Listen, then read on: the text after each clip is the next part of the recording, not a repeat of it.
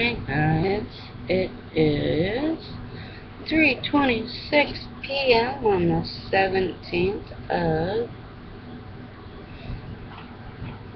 February 2013, and we are on the last paragraph of the message to Ephesus.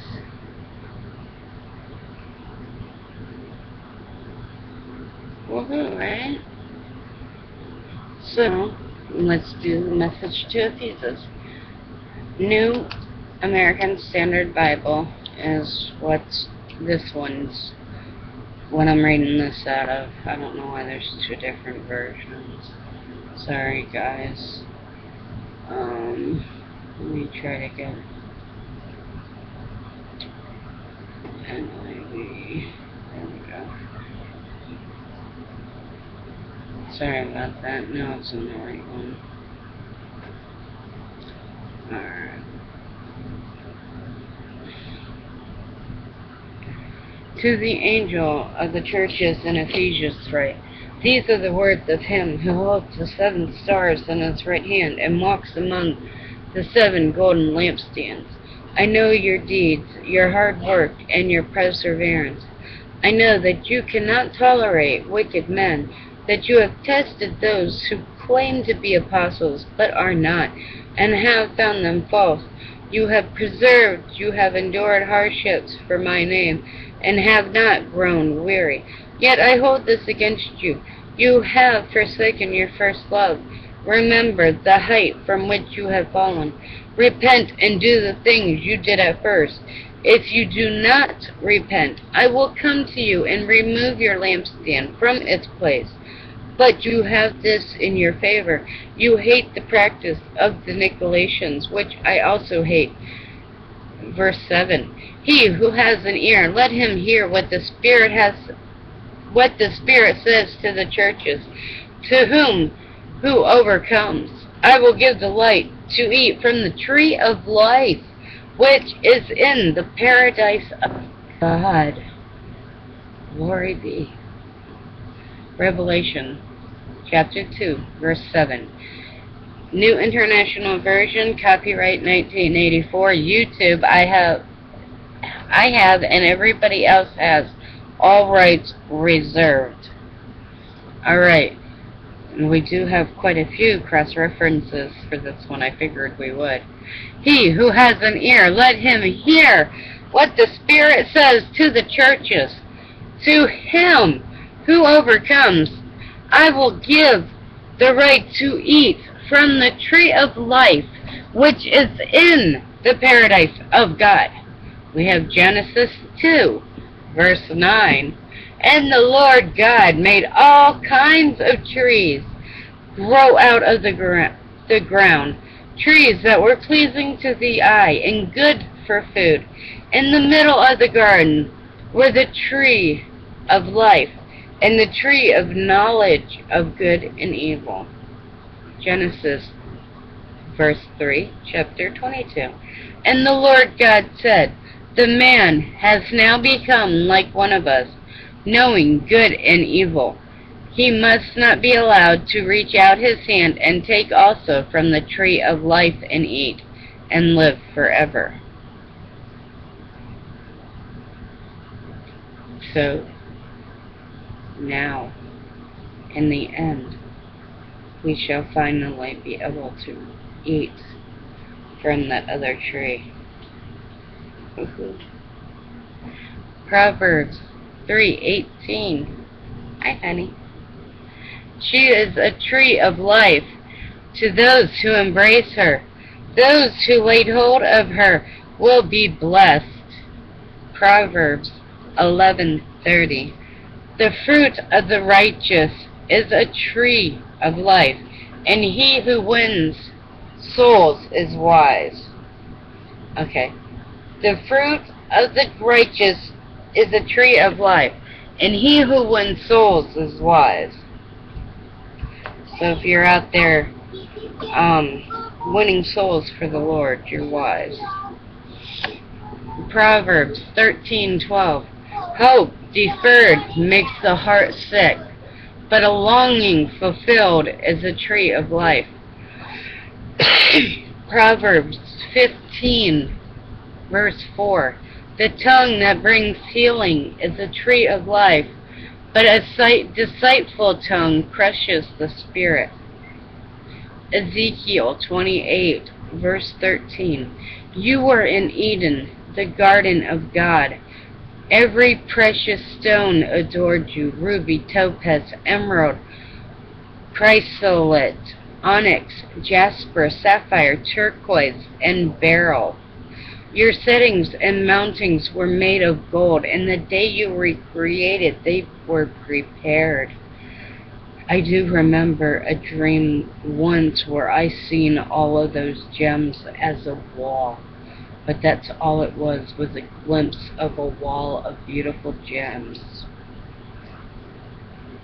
But that's all I ever remember. It could even have been a daydream. But it was just a wall of gems. It was so beautiful and brightly. I mean, the colors, you can't even describe the colors, because our words are not even able to just describe the magnitudes of colors that they were. It wasn't a red, and it wasn't like the red of those roses that are around the border. It was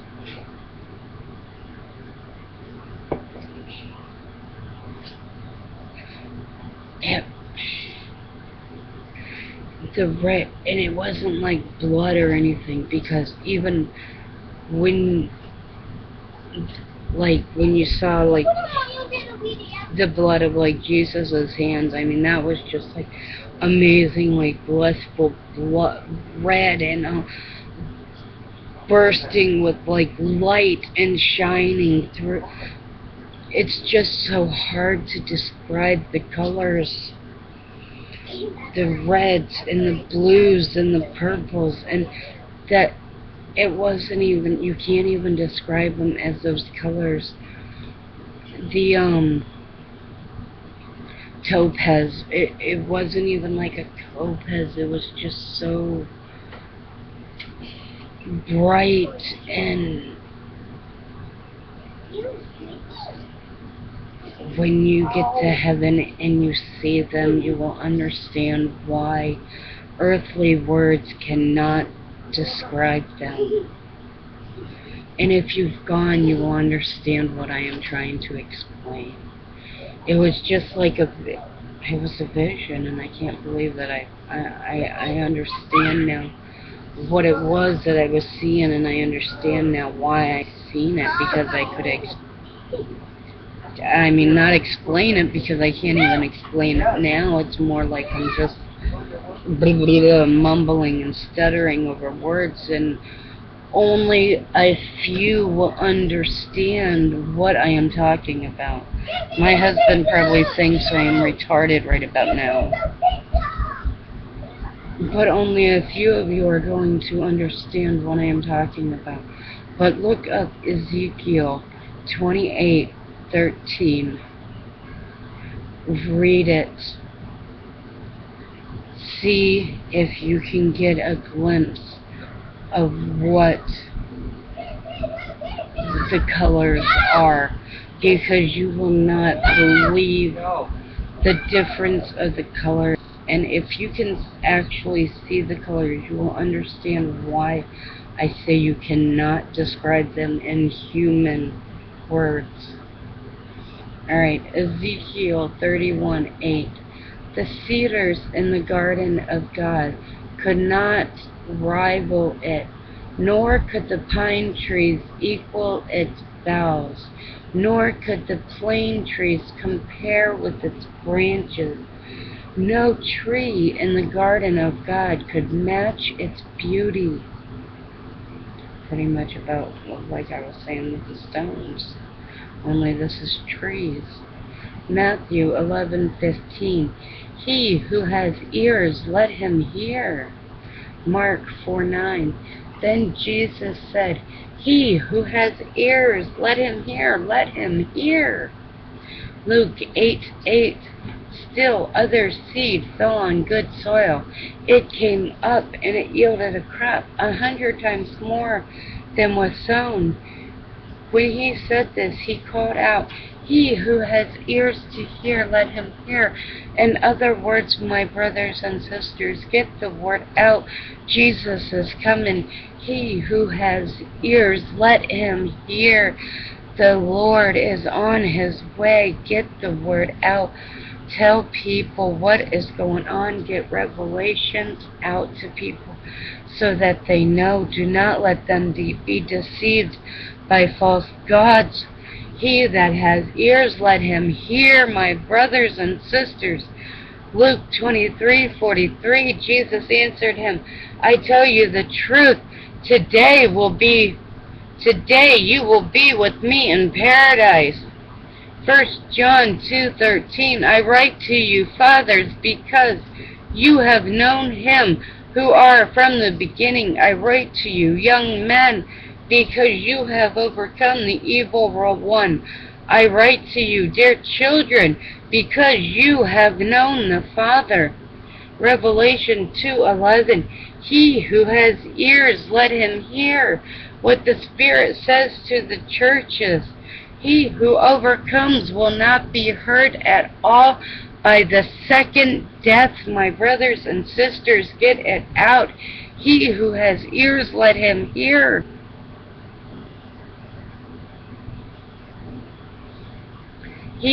Revelations 2:17, he who has an ear, let him hear what the Spirit says to the churches. To him who overcomes, I will give some of the hidden manna.